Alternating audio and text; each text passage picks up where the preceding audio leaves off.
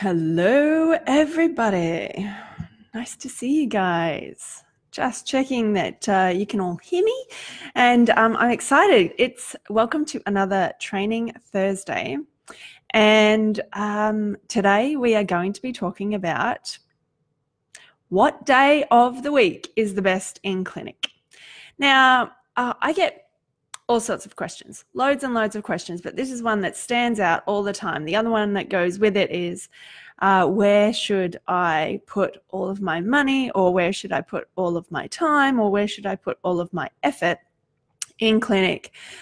Should I have a space? Should I rent out another space? Should I go to multiple clinics? Happens all the time. So I wanted to address this question because when I answer this question, sometimes I come up with a one-word answer, and I realize that it's just not doing the question the service that it needs. So we're going to dive deep today into the answers of what day of the week is best to go into clinic. All right, so often this question comes from practices who want to know where to spend their time, where to spend their small amount of money, and if they're going to be renting in one place.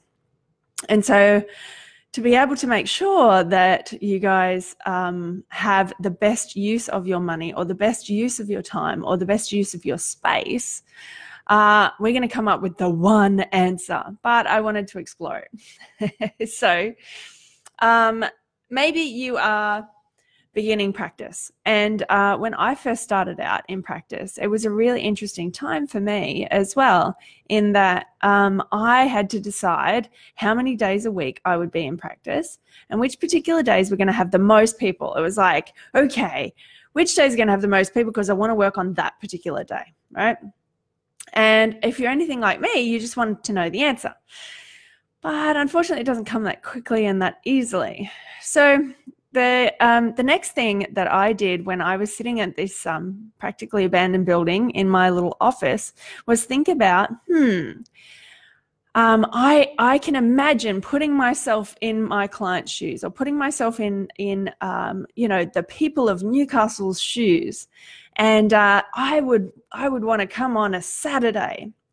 So the interesting thing was I opened on a Saturday, and it was great. It was super exciting. I got to tell everybody that I was open on a Saturday. I even got the occasional booking on a Saturday. But the majority of the time I was sitting there mulling over how much I was missing out on my kids' soccer games. I was mulling over how I had to juggle 1 week on, 1 week off so that I could go to my eldest. She was in gymnastics at the time. So it wasn't just a matter of, okay, I'm going to pick the day that's going to be the busiest, because it's not just the energy of you picking the day that's going to be the busiest. It is also the energy that you're putting in. Now, any of you listening that have those days where you just go, I don't really want to be at clinic today, and all of a sudden you manifest every cancellation that you needed to actually have that day off. I would love to hear, if you're listening, if that's the case for you. Hey Lou, hey Amanda. So this is the interesting thing, right? You can totally manifest having a day off.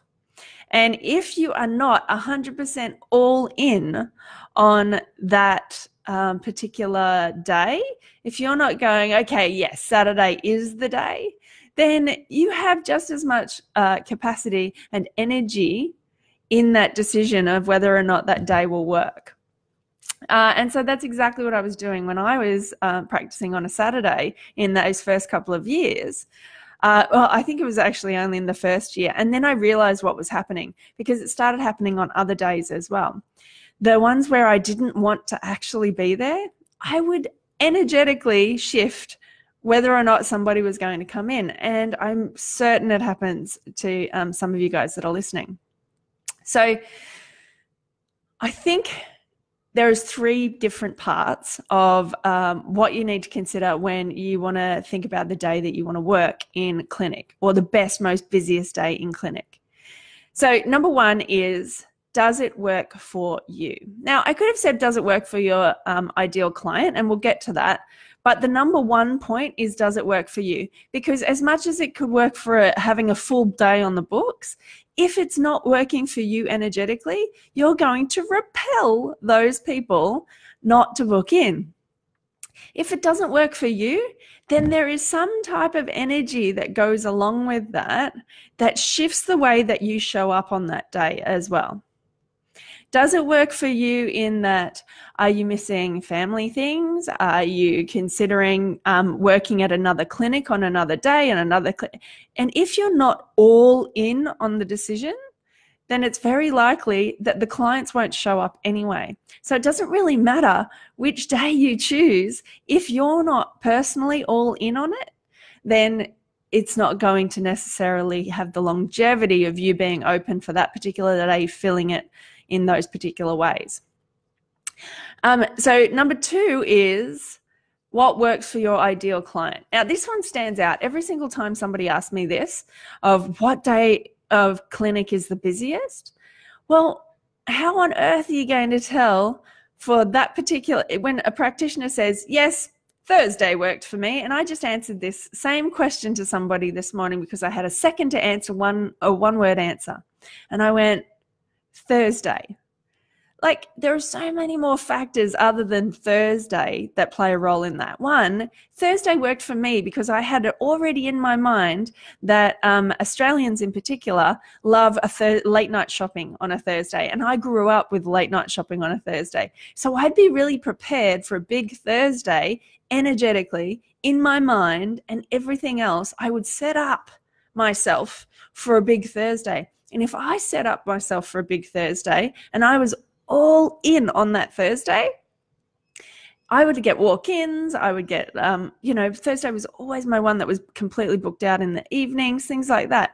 But that's because it was me. I've had other practitioners who say that Monday is like cranking. Wednesday is the most amazing day. Fridays, because the people in their local area are X, Y, or Z. And Saturdays are extraordinary. Now, I have other practitioners that open on Saturdays and get crickets in the same way that I did, because energetically I wasn't there.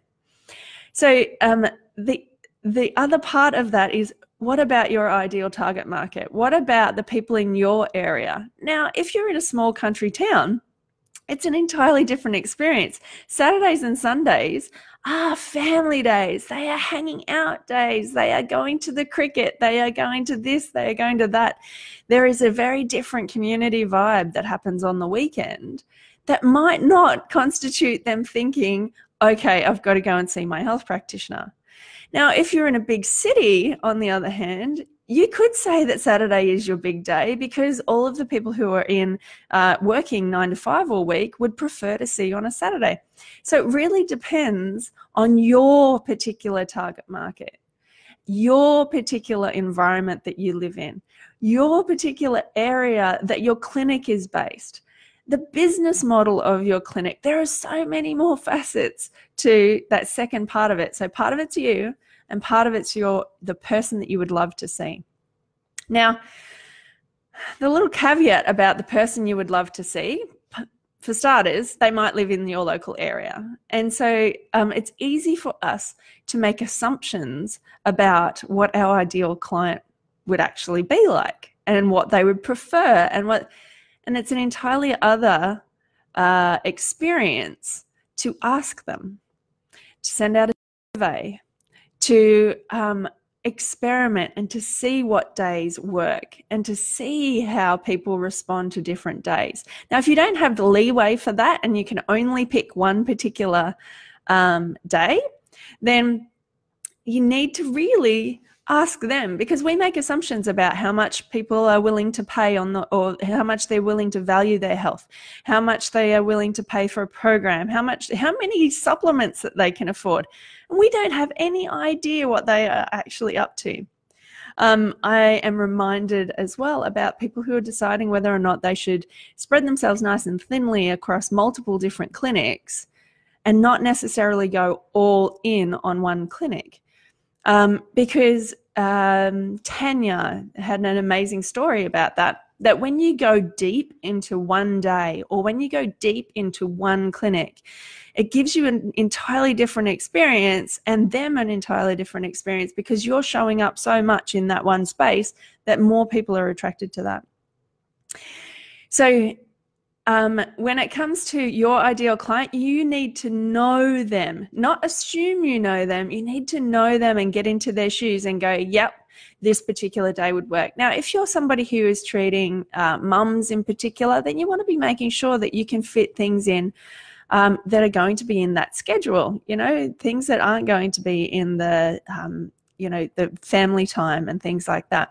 If you're treating kids, then you want to be making sure that you've got after school hours types of appointments available.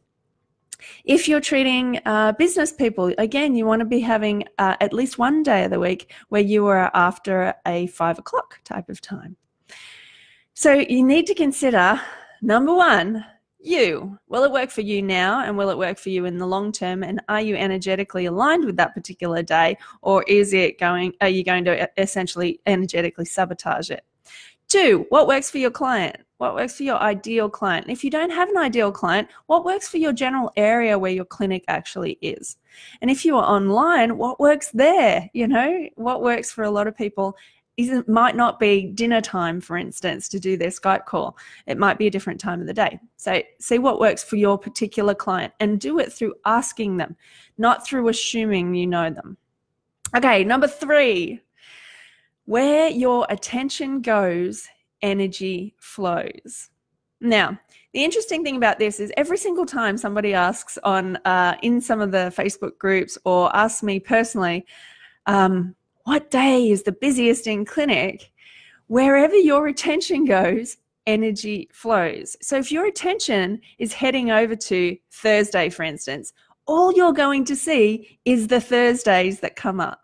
If your attention is going to Saturday, all you're going to see is the Saturdays that come up.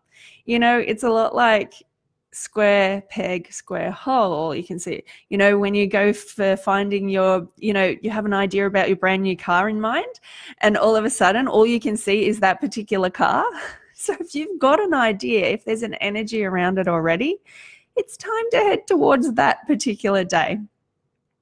The other one about where your attention goes, energy flows, is when your attention is on that particular day. If your attention is on that particular clinic. Now, I'm using the other example is it's not just a particular day. It could be that you're spreading yourself over multiple clinics. It could be that you're spreading yourself over different clinics to see what happens, or because you get a better return in one particular clinic, you got a better deal with some particular chiro or some other place that you're working. When you are all in on something, when you are 100%, you get 100% back. When you're like 20% here and 20% there and 20% here and 20% there, you only get 20% back.